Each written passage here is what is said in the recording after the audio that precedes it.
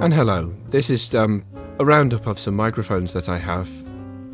The microphone that I'm using to start things off with is this one. It's the Samson CO3 multi-pattern studio condenser microphone, and it has a switchable 10 dB pad for handling signals with high SPLs, and it has a switchable high-pass filter, which is 12 decibels per octave at 100 Hz.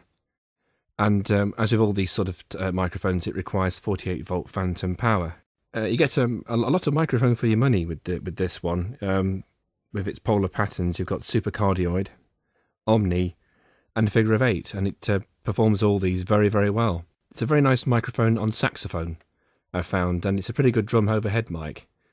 And there is a USB version of this microphone also, which I've seen used a lot on YouTube, and it's a that has a very good sound. I've had this microphone for a few years now, and it's a great value for money. You do get a lot of microphone for your money.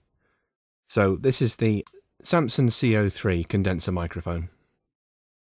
Okay, and sticking with the Samson audio company, we have the VR88 ribbon velocity microphone. And this is a fairly sort of inexpensive microphone of this type, and the whole thing came with shock mount and yoke mount and a Samson Tech, if I pronounced that right, 20-foot right-angled XLR cable was included as well, and a small little pouch to put the microphone in. And the microphone and all of the accessories came with its own case. A very nice, natural sounding microphone, it sounds to me. There's very little, in fact I have no processing at all, it's just recorded straight via the Soundcraft mixer, and there's no equalization or anything at all. It's just, this is how it sounds from the microphone, so a very neat package all round. It has a bidirectional figure of 8 pickup pattern and an active head amplifier with 48-volt phantom power operation. So it's a pretty versatile microphone. One can use it to record vocals, reed instruments, brass, piano, strings, drums, and guitar amps. I think a bit of care would need to be taken because of the very thin ribbon element that the microphone has. I've got this microphone set up in its shock mount with just a popper stopper. So this is the Ribbon Velocity VR88 microphone. Okay, and here we have an AKG D80. This microphone I've had for about 27 years, and this really isn't anything at all that I haven't recorded with these mics.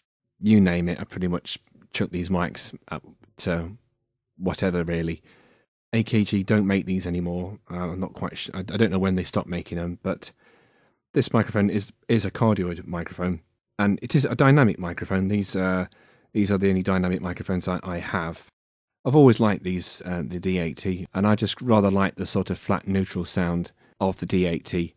A very nice microphone, very well made. If one has one of these lying around, it's well worth keeping hold of it, because it's a very good microphone. And I just thought I'd just dig this one out just to see how this one sounds in comparison to the other mics. So this is the AKG D80.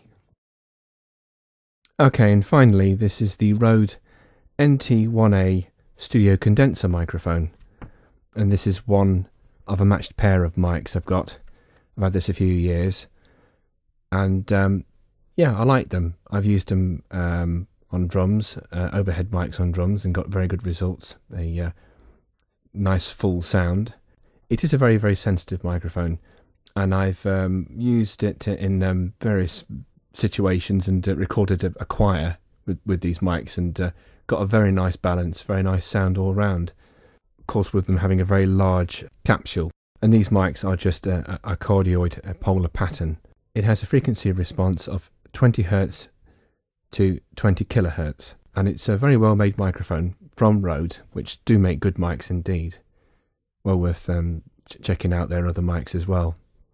But I'd recommend these for most applications. As with all condenser microphones of this type, it requires 48-volt phantom power. And that's about it really. I'd agree with the fact that it's also a very, very quiet mic. It is very impressive in terms of the fact that there's very little noise, if any noise at all, although this particular recording might not be a very good example, but it gives an idea of the sound of this microphone. So there we are, that's the Rode NT1A. And there we are, that concludes this roundup of a few microphones. See what you think to the sound, and thanks for listening.